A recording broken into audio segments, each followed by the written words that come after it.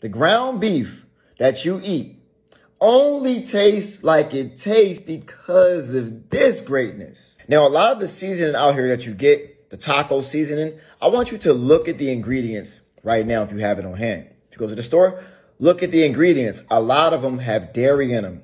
And if you don't want to eat dairy, I suggest you make your own special blend of herbs and spices. And I put together a special concoction of spices that you will love, that will make your walnut meat taste like greatness. Now, whatever you do with it is up to you. And you can multiply this by how much you want to put in this container or whatever container you use, okay? Chili powder, smoked paprika, all right? Smoked, not the regular one, smoked paprika, cayenne pepper, onion powder, ground cumin, basil or oregano, sea salt.